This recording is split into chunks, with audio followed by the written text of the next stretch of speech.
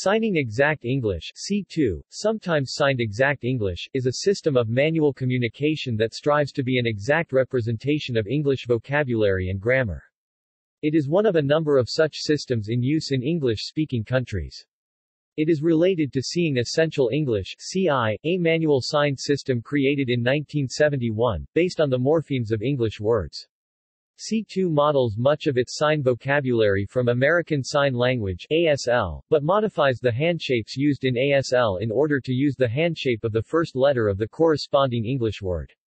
The four components of signs are handshape, static or dynamic, orientation, the direction of the palm, location, where the sign is performed relative to the body, and movement, trajectory shape, trajectory size, direction of motion, and planar orientation. C2 is not considered a language itself like ASL, rather it is an invented system for a language, namely, for English.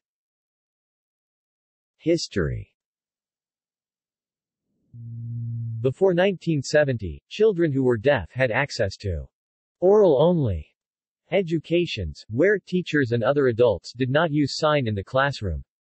Around the early 1970s, sign began to be used more as an educational tool in total communication classrooms. ASL had only recently been recognized as a language and forms of manually coded English had just been invented. Three main reasons served as grounds for the invention of manually coded English, signing Exact English (C), in particular. At the time, there was dissatisfaction with the levels of educational achievement of deaf children, as difficulties with syntax and morphology were impacting their writing skills. In addition, a discrepancy between hearing and deaf children in regards to knowledge of normal language development was noted. Lastly, concerns rose in regards to speech reading and the ambiguities of relying solely on speech reading. With growing concern over the low levels of literacy and other academic skills attained by the majority of deaf students, manually coded sign systems began to develop. The first manual English system (CI) was developed by David Anthony, a deaf teacher, with input from other deaf educators as well as parents of deaf children. This is known today as the Morphemic Sign Systems (MSS). This system was viewed as inadequate by other members of Anthony's team, and Jerilee Gustafson, a deaf woman and deaf educator, along with other members of the original CI team developed C2. C2 was devised to give deaf and hard of hearing children the same English communicative potential as their typically hearing peers. First published in 1972 by Gustafson, Fetzing, and Zawalkow, C2 matches visual signs with the grammatical structure of English. Unlike ASL, which has its own unique grammar system, C2 is an exact visual model of spoken English and allows children with hearing loss to access grammatically correct English, just as all hearing children receive in educational settings. C employs English word order, the addition of affixes and tenses, the creation of new signs not represented in ASL and the use of initials with base signs to distinguish from English synonyms. C2 is available in books and other materials. C2 includes roughly 4,000 signs, 70 of which are common word endings or markers. In comparison to signed English, C2 involves more advanced motoric and cognitive functions. Handshapes. Handshapes are one of the four components of a sign and convey a large amount of information about each sign. The two types of signs are static and dynamic. Dynamic signs involve hand movement and the handshape can remain the same or can change from one handshape to another. Usually only the handshapes at the start and end of a dynamic sign are important to understanding the meaning of each sign. There have been about 30 to 40 handshapes defined in C and they have many similarities to those of ASL.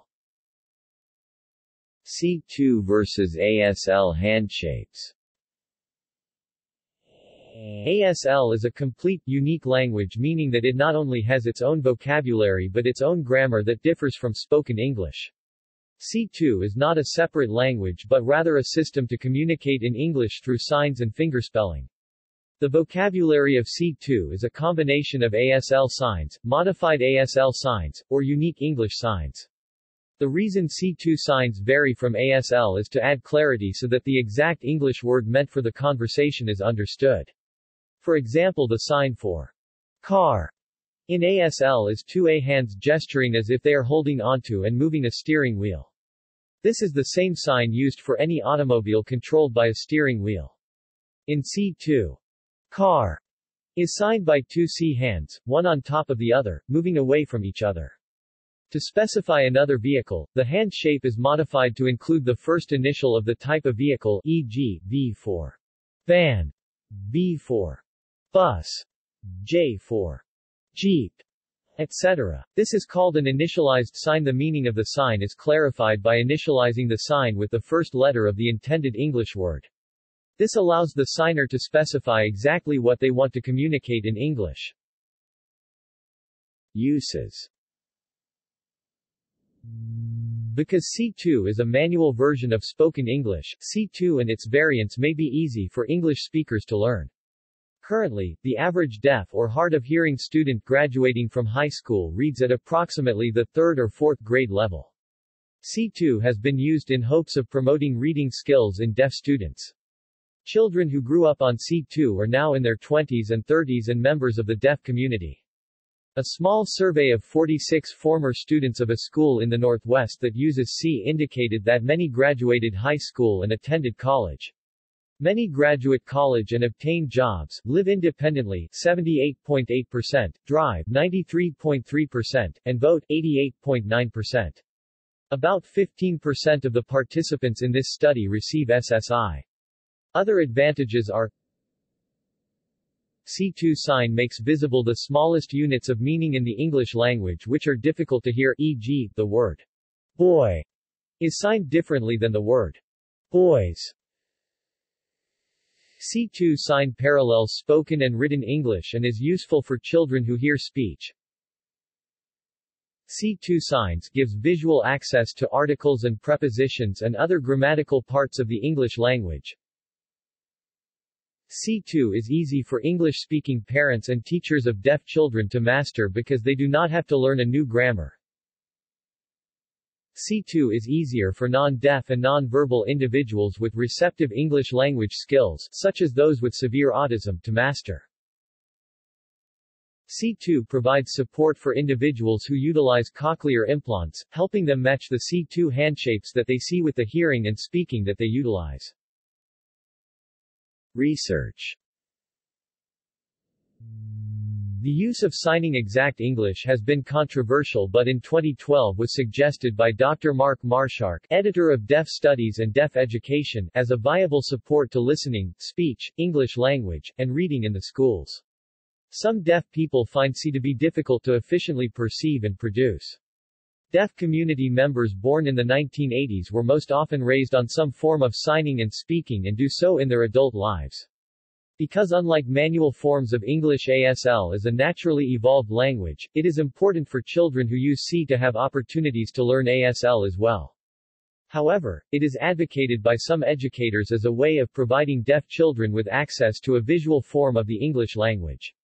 There is research published in the Journal of Deaf Studies in Deaf Education in 2013 to evidence that C serves as the home language for many families, although it is technically a system of communication.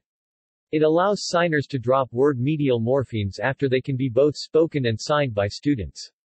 For example, the sign for examination is produced with two signs, exam plus tion. The system assumes that since examination is not a word in English, the observer will fill in the missing parts, and students demonstrate this through their intelligible speech daily in programs where C is used. Northwest School for Hearing Impaired Children in the Seattle area. Thus, the C2 user must first be familiar with English in order to discern the correct form. Young children must be taught which signs have incomplete English morphemic representations, just as occurs when children learn to read English writing systems, just are incomplete at time but serve a valuable purpose, as does C. Additionally, for use of figurative language, signs must literally translate from spoken English to signed exact English. To learn more about C and its effectiveness, read the most current research available in the two major journals in the field of deaf education. Another argument against C2 is that it may not be the most efficient form of communication.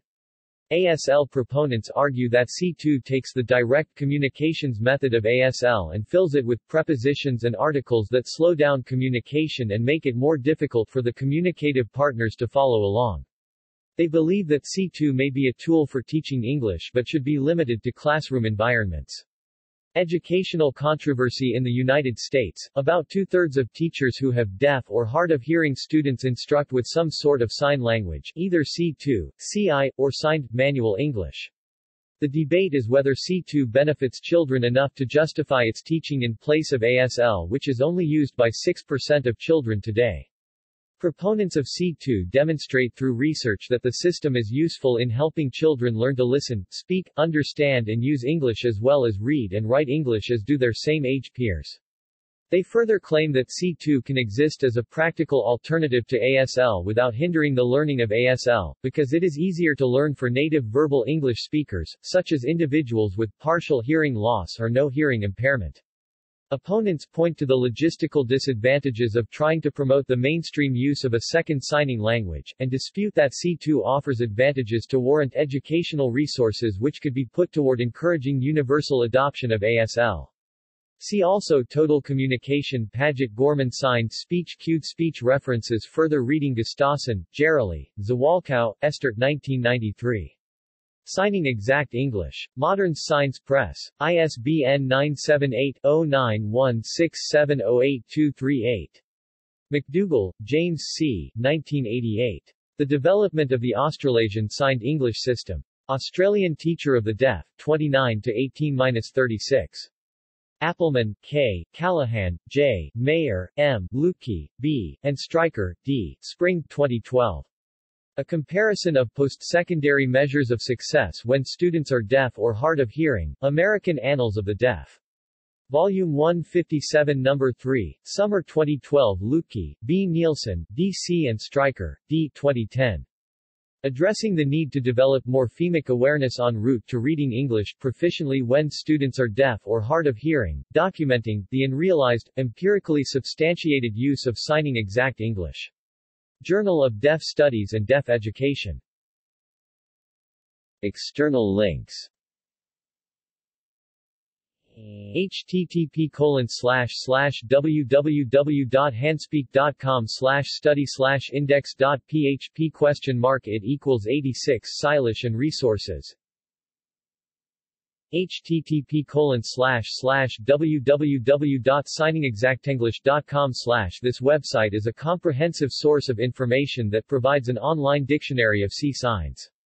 You can become a member of this site by paying a fee. This gives you access to an online dictionary and translator of C signs.